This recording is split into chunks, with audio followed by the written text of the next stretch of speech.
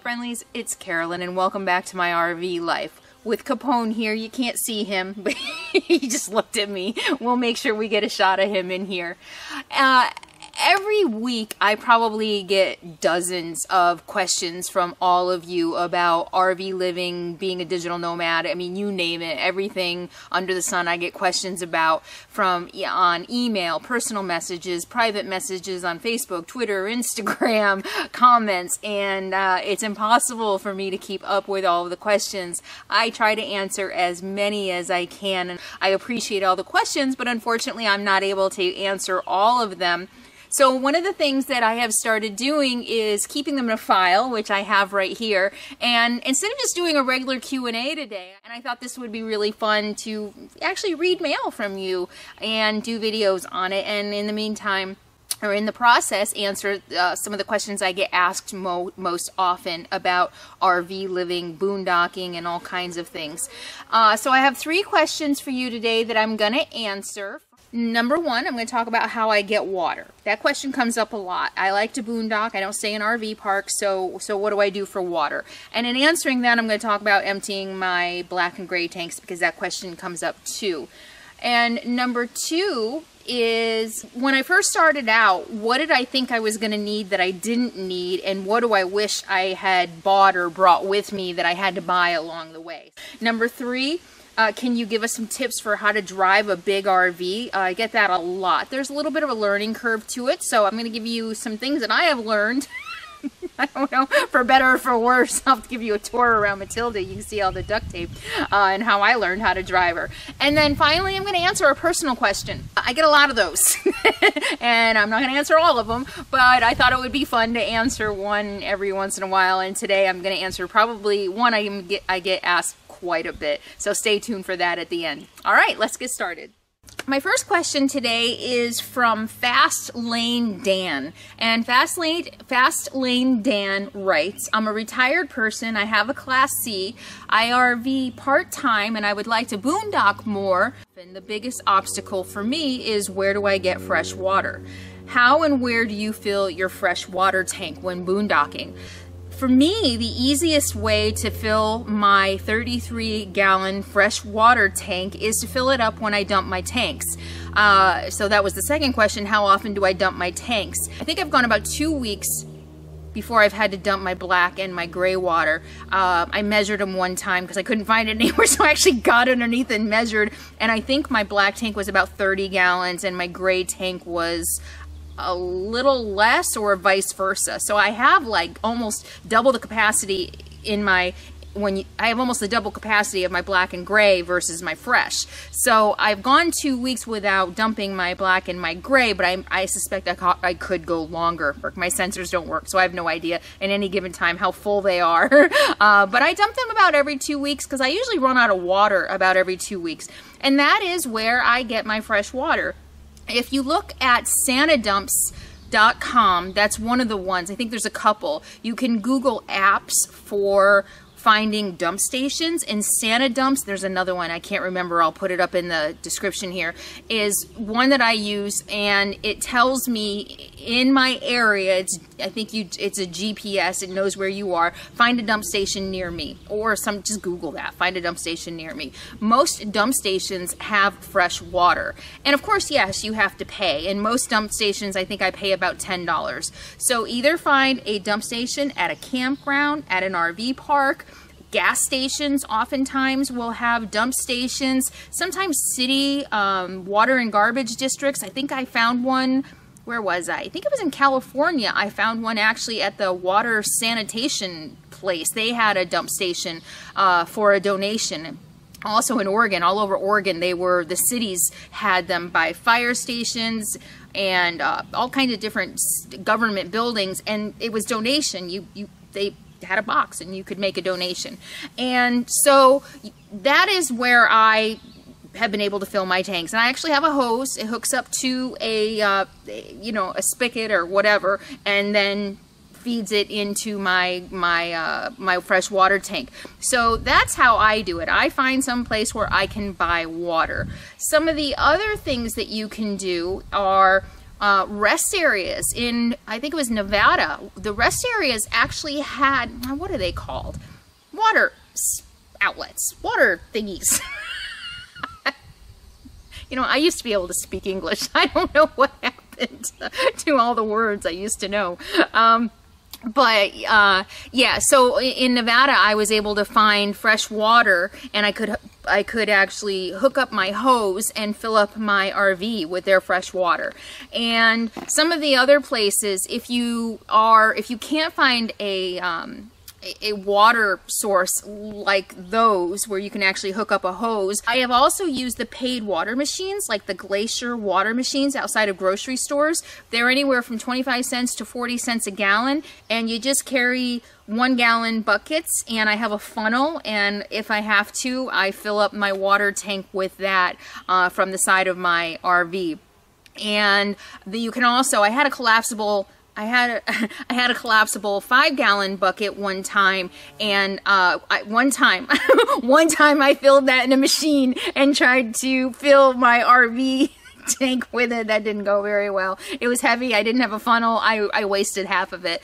But that is another thing you can do. Just get a 5-gallon collapsible. That way when you're not using it, it doesn't take up a lot of space, and carry 1-gallon buckets or whatever. So the paid Glacier water stations are also another really good source.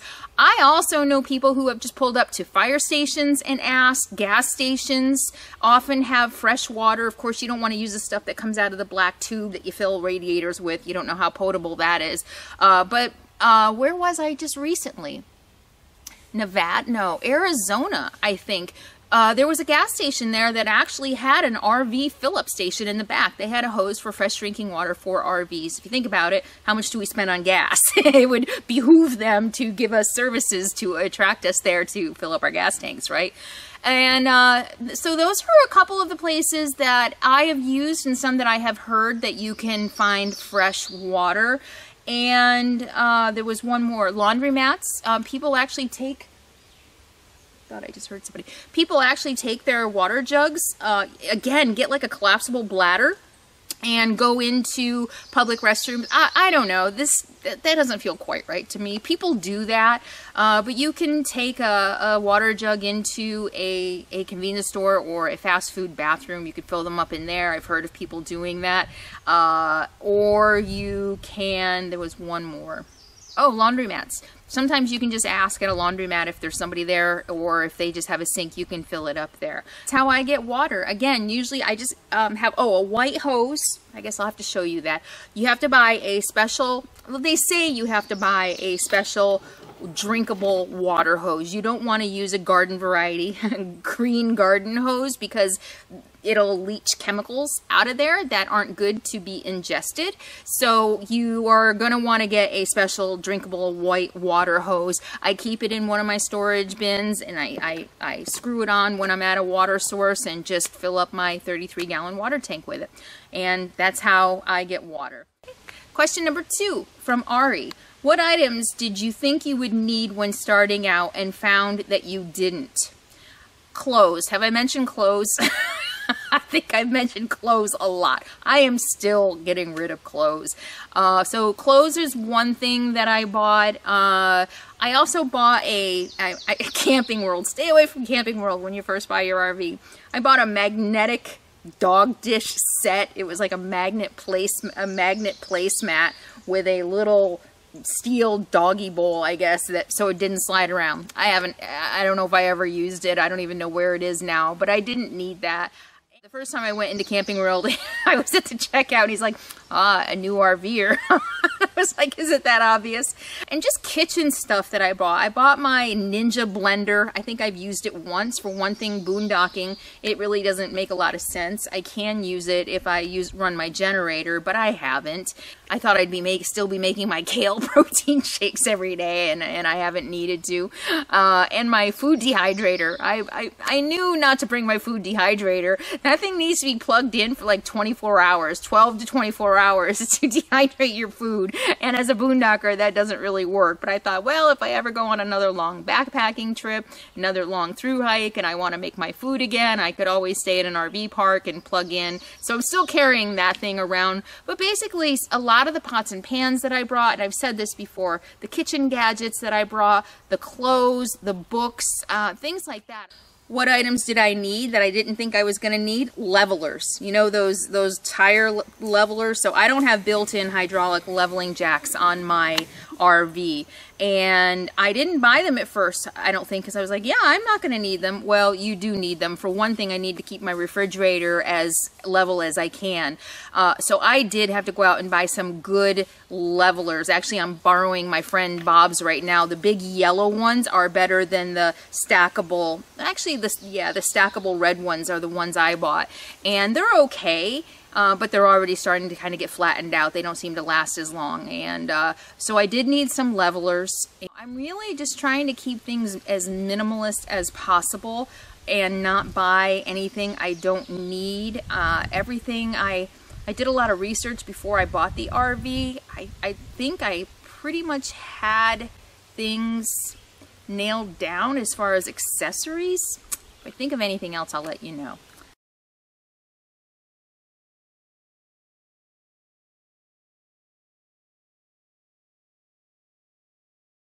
Okay, question number 3 from Lori. Can you give me some tips for driving a big RV? Yeah, don't run into stuff.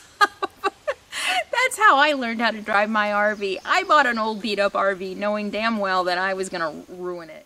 Learn how to use your mirrors. Be really good at learning how to back up just by using your mirrors. Also, the back window. I used to have one of those square things in the back window that helps microscopic or something, I don't know, the back so that you could see better. That fell off and I never replaced it. And the only thing that really helped me see was down below, because you can't see out the back window, you can only see up, you can't see like the road behind you. And that helped me see the road behind me, which was really helpful. Backing up is probably, though, actual driving it is not that hard. It's backing up, it's being in the forests. One of the things that was the hardest for me to get used to was the vertical clearance and how high I am. What did I break? The antenna, the TV antenna was the first thing to come off my roof because I didn't realize trees were just scraping on my roof and tearing stuff off.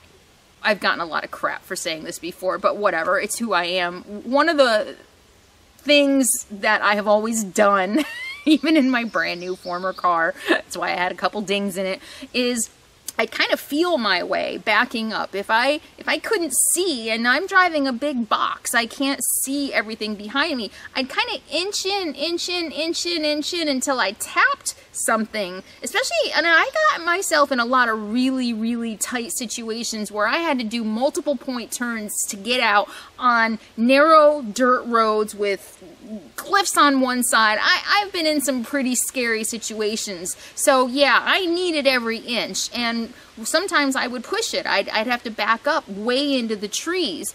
And so, and I've joked about this before, RVs are made so inexpensively that even tapping a branch or a snowbank, I mean literally, I'm not running into it, we're inching into it, shit just falls off. Literally, shit falls off. I mean, it was crazy, I couldn't believe it. So, I have a hole in my back. My bumper fell off, quarter panels broke off. And so I recommend not inching and not tap testing to run into things. One of the things that I do a lot is I get out and look around when I'm backing up. Sometimes if I have to do it 5 times until I get backed into a spot, I will get out every time, make sure I know everything that's around me, every tree, both vertically, horizontally, every tree that's around me, and just inch my way in if I have to into a parking spot or a camping spot or through a forest. And vertical clearance is the one thing I will say, if you've never driven an RV before, that's probably the biggest thing that you have to get used to, at least for me. My old car kind of sat low and it was kind of big and boxy, so I kind of got used to that was, you know, kind of bumping into things in that car, and I do that a lot. I did that a lot in the RV. But so vertical clearance, getting out, looking around, get a backup mirror or a backup camera if that makes you feel better. It would really help you see. But make sure, we have a habit from driving cars of looking down, and that's where a lot of my damage has come. I look down. When I look in my mirrors and I look around, I look down toward the road, you know, the driveway or the ground, to make sure I'm not hitting anything. And where some of my damage has come in is forgetting to look up. What trees, what branches are going to get in the way of me getting where I need to go above, you know. And like I said, I poked a hole in the back because I hit a branch that I didn't see because I forgot to look up. Okay, so to summarize, tips for driving a big RV. Use your mirrors. Get really good at using your mirrors. Get out, look around as many times as you have to when you're backing into a spot. Don't forget to look up. When you're looking in your rear view mirrors, if you're in the forest, look up to see what obstacles might be up. We're trained to look down. Make sure you look up. And get a backup camera if that helps you. I don't have one. I feel like I don't need one really too much at this point. How much more damage can I do? But the backup camera really helps a lot. Okay. So thank you, Lori, Ari, and Dan for the questions. I appreciate it. If any of you who are watching have questions, please keep sending them to me, and I'll do this every once in a while. I will read your comments and your questions directly and answer them in a video. And finally, let's answer the personal question of the day. The personal question, close your ears, Capone, that I get a lot is, why don't you get a puppy? Oh my gosh, so many of you are concerned about me because Capone is over 12, and yeah, I can't think about that. And some people say, get a puppy, Capone can train him, it'll help Capone, and it'll help you through the process. So why don't you just get a puppy? Well, I appreciate everybody's suggestions and everybody's concerns and thoughtfulness. However, my life almost in some ways feels a little bit on hold right now. I want to travel more internationally, maybe even live abroad. I've looked at the Peace Corps. Yeah, as someone asked me, are you age appropriate? Yes, they take people of all ages. And in fact, they are even looking for marketing entrepreneurs to teach marketing to business owners in developing countries. That is something that may be on the horizon for me. I'm not sure, and I definitely want to do another through hike. I want to do more backpacking, and having a dog, close your ears, Capone, limits me a little bit. I love this guy to death, and he's now older. So I am limited in the things that I want to do, especially living in an RV. And that was one thing I think I didn't consider.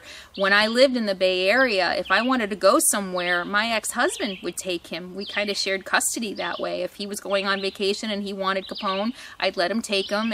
And when I wanted to go out of town or go backpacking or travel or go to Greece for 2.5 weeks, he would take Capone. And I don't have that anymore. I'm in North Carolina. If I want to go somewhere, I don't have a babysitter for Capone.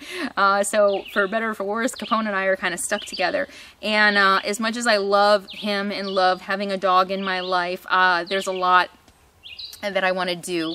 There's a lot that I need to get out of my system before I commit myself to another pet. So that's why I'm not getting a puppy. I also, seriously, and I know people don't agree with me on this, I don't want to, that just kind of feels like sad for Capone. It's like, okay, Capone, I know you're gonna die soon, so I've got your replacement here already. Will you train him? That just, I know I'm being silly, but that's what it feels like. And I just feel like Capone, like I owe Capone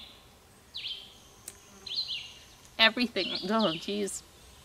I just feel like I owe Capone 100% of me while he's here. Who knows how many years we have left together, and I just want to give him my undivided attention, and maybe not bring another puppy into the mix. So that's why I don't get a puppy, and that's why it's just Capone and me for now.